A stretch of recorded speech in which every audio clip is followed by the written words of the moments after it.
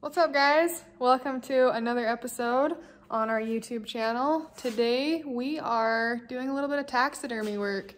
We're in my dad's taxidermy shop and we're going to be working on this buck right there. That's my big Colorado buck from 2018. 115, 120, hold right on him. Hurry. Oh my gosh. That's unbelievable. I guess sometimes it just happens fast. We're gonna vlog this and show you guys the process. This is actually something I grew up doing. My dad's been a taxidermist my whole life. Nicole is shaving the cape and getting that ready for this mount, but just gonna show you around a little bit. All of these top two rows are Nicole's dad's bucks. So pretty dang impressive, but I'm gonna go show you some more animals that we have here. All right, so heading up the stairs, there's Nicole's big old giant bull from New Mexico.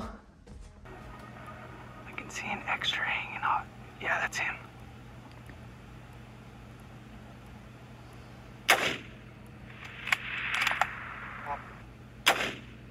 Hammered him, hammered him! Yeah, he dropped, babe. Oh. Dude, that beam is so long. If you haven't, go check out the video. We had the full video of this hunt on our channel.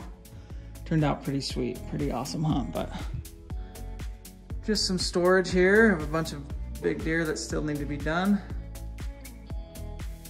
And yeah, that's pretty much it. Lots of giant bucks and bulls in here, so if you like that kind of thing, this is your place. We've already attached his antlers to this form. Got him ready to go. Antlers on, put the paper mache on the head. Got the leather on, thanks to your dad. Then next we gotta do all the detail work. Nicole's shaving the cape and putting in the ears. And then what else? We gotta build the face up with clay and all the detail that we want, put the eyes in, all that good stuff. Throw it on and sew it up, but it sounds a lot easier than it is. All right, we're back. We had to take a little bit of a break last time. Couldn't get it done, so we're back. It's a Monday.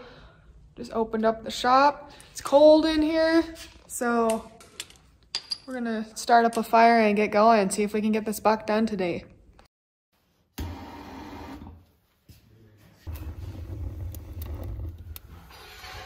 right, so we're just getting these ear liners ready to put in Nicole's cape. So these are just the perfect shape of ear. We had to do a little bit of trimming on the other ear, but we're prepping this so the glue will stick to it properly, and that's the next step. That keeps the shape of the ear and replaces the cartilage.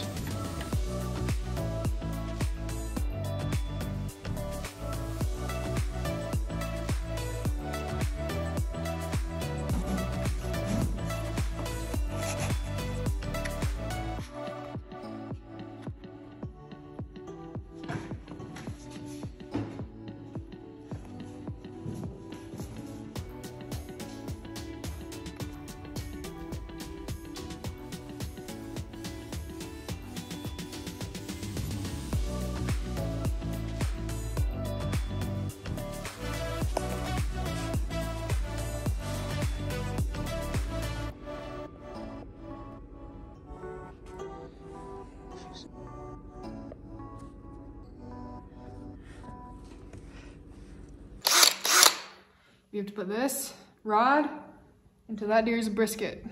Got this big old drill bit. We're gonna make a hole in there, fill it with Bondo. Boom, let's get it. Is it centered? Is it on the center line of the brisket?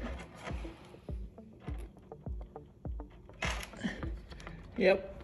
Okay, is this look straight? Yep. Are you sure? It doesn't matter, okay, it levels look out, itself. Look out. Are you sure? Yeah, send it.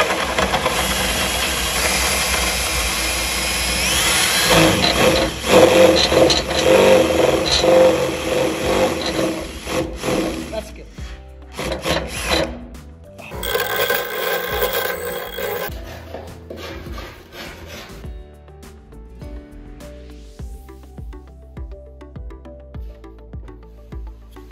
Go for it.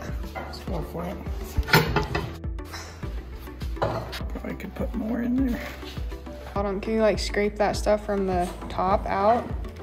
Oh, don't lose that thing. Maybe like pull that all the way out and then.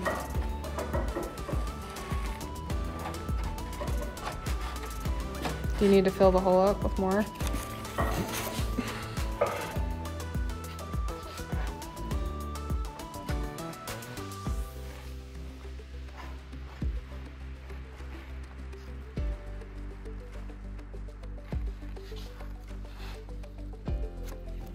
I don't go too far probably. You want it to be sticking out just a little ways.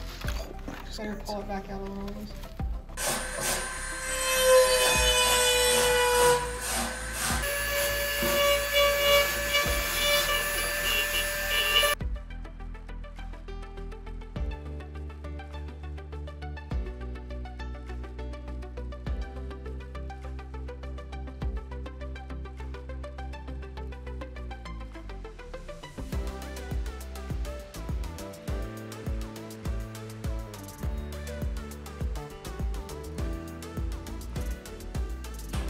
Well, I'd say that's pretty close. We need to do just a little bit of clay work on it when we do the eyes and the nose and everything, because they're a little off from the factory. Yeah. So are you ready for the cape? Yeah, let's see what these lips look like.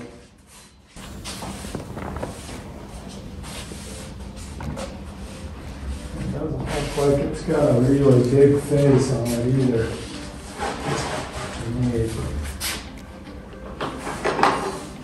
Pretty close right there. I was thinking just looking at it. Doesn't look like you're going to want to build it too much. I usually don't like them built too much anyways. But the only thing you need to kind of decide on this is there's some people like to see a little more of this muscle and some don't. I don't. And if you don't, leave it like that. I don't like this cape is just a little bit hairier than an archery cape, so you're probably not even going to be able to see this very good, which is probably okay.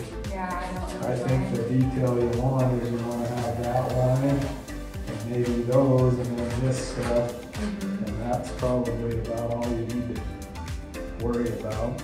Yeah. Are you ready to make this happen? Yep.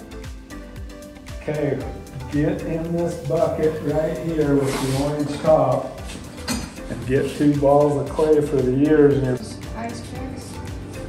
yeah.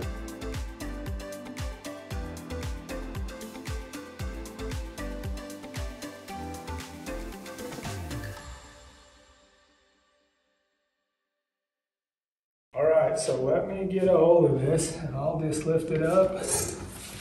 And you're probably gonna want it like that. So it's on the front, right? Because we can adjust it when you're probably, let's get it where you want it and then let's slide it off and we'll just tighten it all Okay, up. we'll get it close. Can you just bend it where you want it and then we'll... It's kind of tight now. What does that look all right? Does he look like? Sure, that's close.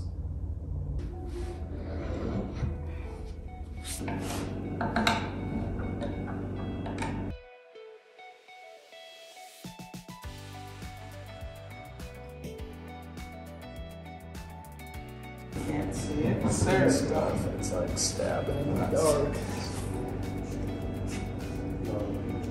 Can you just tip it that way where it wants to go and leave it over there? We could probably leave it right there. It would stay like that. All right, we just got it put on the pedestal. The mount's almost done and it's looking awesome.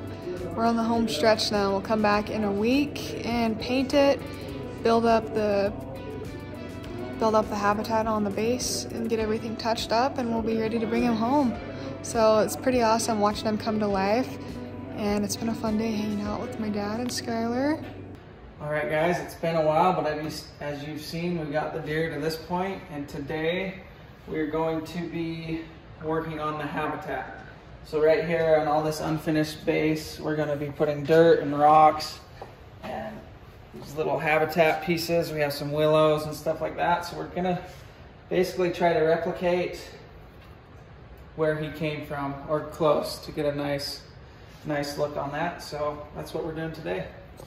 Got this willow patch right here, that little jack pine, and the reason we're doing this is because when we actually shot him, he was in a little patch of jack pines and willows.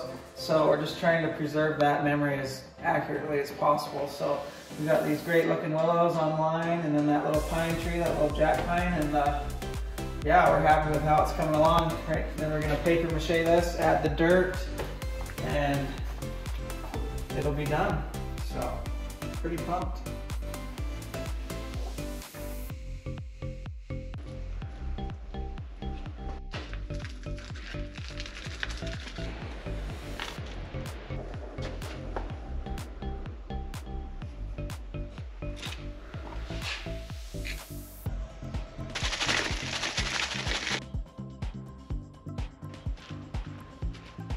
All right guys, we got all the dirt on and pressed into the mache. So once this dries, we'll touch up any spots that we missed. We'll sweep off these rocks so you can see them much better, but we are basically done.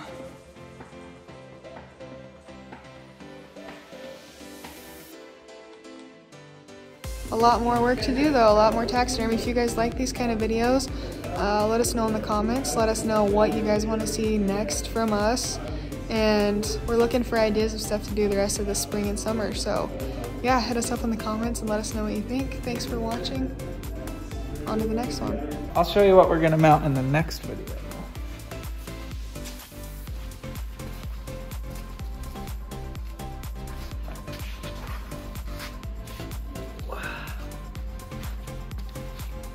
Set of replicas for my dad's big old 260 buck.